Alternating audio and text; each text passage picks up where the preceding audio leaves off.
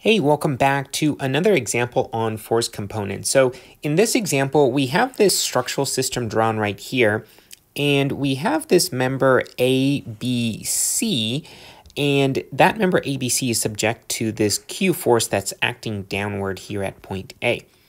And it is being supported by this member BD. So you can kind of see that if this member was just not existent, then this force Q would cause this member ABC to sort of rotate to the right like that. But because this member is here, this member ABC stays where it's at. Now, member BD exerts a force P onto member ABC. So just like that. And knowing that P has a horizontal component of 400 newtons, we need to determine two things.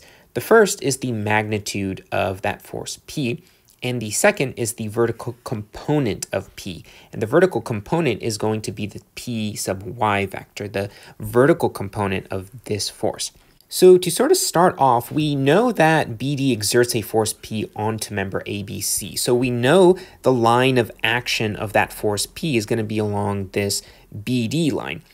And because this force Q is pulling downwards and this ABC member is staying stationary, we know that this BD member is pushing against ABC in order to keep that ABC member from rotating like this.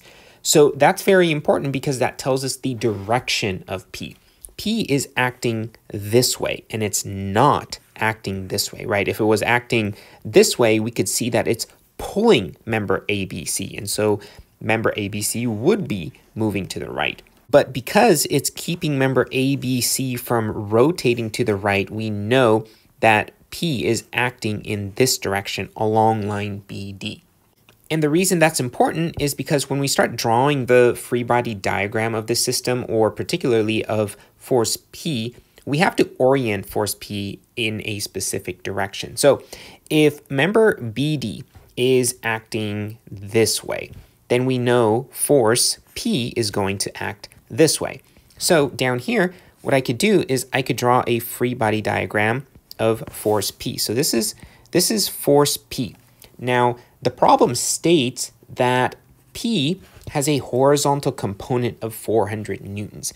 So in other words, force P, this P force that I've drawn right here, its horizontal component, P sub x, is going to be acting to the left. And it's going to go something like this. So this is going to be P sub x, and this is going to have a value of 400 newtons. Now, to finish off this diagram, we also have the y component of this force P that goes downward to meet the tip of P, and this is what I'm going to call P sub y. So let's draw in one more thing. So I'm actually going to move this down here a little bit so it's not crowded and jammed against the diagram that we drew up at the beginning of the problem. But anyway, we want to complete this diagram by adding in some of these angles. So we know that BD acts at a 35-degree angle from this vertical line. So in other words, if this is 35 degrees, we know that this angle right here is 35 degrees. So I can go ahead and just draw that in. I can say that this is 35 degrees. And this makes a right triangle. So this is a right triangle. The hypotenuse is this P force, and then we have the sides of the triangle PX and PY. And now this simply becomes a geometry problem or a trigonometry problem. So looking back, the first part of the question was we need to figure out what the magnitude of P is. And the magnitude of P is just the side of the hypotenuse. And we can do that by using this angle right here, this 35 degrees. And I could say that, well, if you had sine of that angle, which is 35 degrees, sine is equal to opposite over hypotenuse, right? So the opposite side to this angle is this side of the triangle right here, and that has a value of 400 newtons. So this is going to be equal to P of x, which is the magnitude of P of x, over the magnitude of P. Now, our unknown in this equation is this P force right here, but we already know P of x, that is 400 newtons. So I can say that P of x is 400 newtons, and then that's going to be divided by P, and that's what we're trying to figure out, the magnitude of P. So now I can rewrite this equation a little bit more, and I could say that P is equal to 400 newtons divided by the sine of 35 degrees, right? The only thing I did was I multiplied both sides by P to get that onto the left side, and then I divided by sine of 35 to get that on the right side. So now it's as simple as plugging this into our calculator, and when we do that, our P value, our magnitude for P, is about 697.4 newtons. Okay, great. So that solves the first part of the question. So that is part A. Let's go ahead and move on to part B, the vertical component of P, which is P sub y. Now, back in our diagram that we've drawn here, P sub y is this side of the triangle. And so just like we did up here, we can also use trigonometry to figure out what P sub y is. Now, P sub y, you can actually figure out two different ways, and I'll show you both ways, and they will both give you the same exact answer. So the first way is we can use tangent. So if I said tangent of 35 degrees, well, tangent is opposite over adjacent, and so tangent of 35 degrees is the magnitude of P of x over the magnitude of P of y.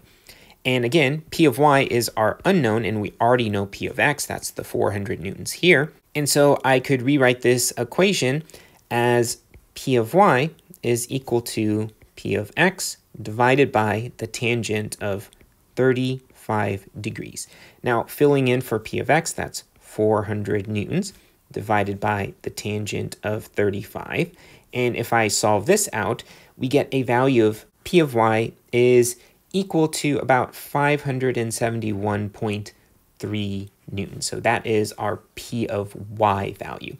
Now, the second way you can solve this is using cosine. So again, looking at this triangle, if we took the cosine of 35 degrees, well, cosine is adjacent over hypotenuse, and the adjacent is this P of y. The hypotenuse is P, and we figured out what P was in the previous part. It's the 697.4 newtons. Cosine of 35 degrees is equal to, again, P of y, the adjacent side, over the hypotenuse, which is just P.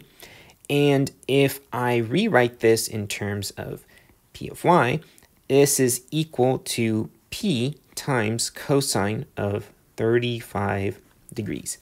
Now, if I just substitute P here for this P value there, I get an equation that looks like this. 697.4 newtons times the cosine of 35 degrees. Now, if I solve this out for P of y, well, surprise, surprise, we get a P of y equal to 571.3 newtons. And that is the same value that we got up here using tangent. And so, again, all of these problems require you to kind of dig into your geometry and trigonometry skills, be able to draw the free body diagram or the diagram of that force appropriately, and then use your trigonometric skills to figure out what these components are. So there we go. The magnitude of P is 697, and the vertical component, P sub y, has a value of 571.3 newtons.